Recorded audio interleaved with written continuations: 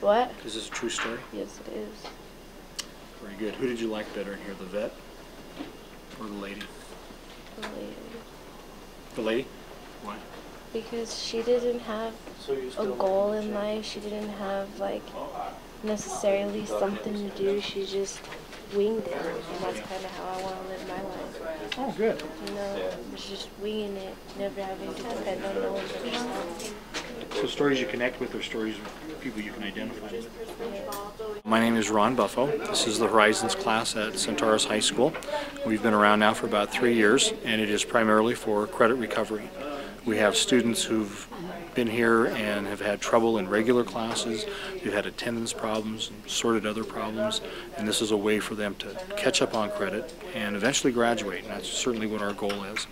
And it's been very successful, and we continue to have more and more students come in here. We've actually had students come in who've dropped out of school, come back again to Centaurus, and we get them graduated. I think because of this program, last year we had 23 graduates who benefited from this program.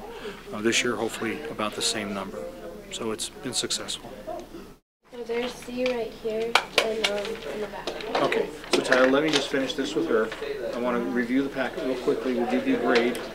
Then we got to get you started on something else, right? Yes, sir. Okay. I'm working on a summary of this story. It's called Haven't Made a Difference. Having made a difference? Yeah, it's about a veterinarian that writes his own stories about stuff that happens in his life. And you said that you had that from some life experience yourself? Yeah.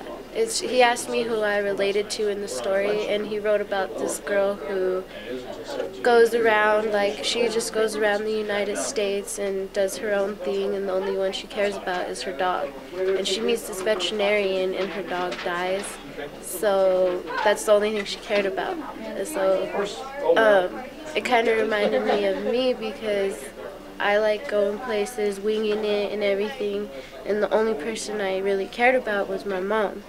And I lost my mom, so that's when it came into connection, you know?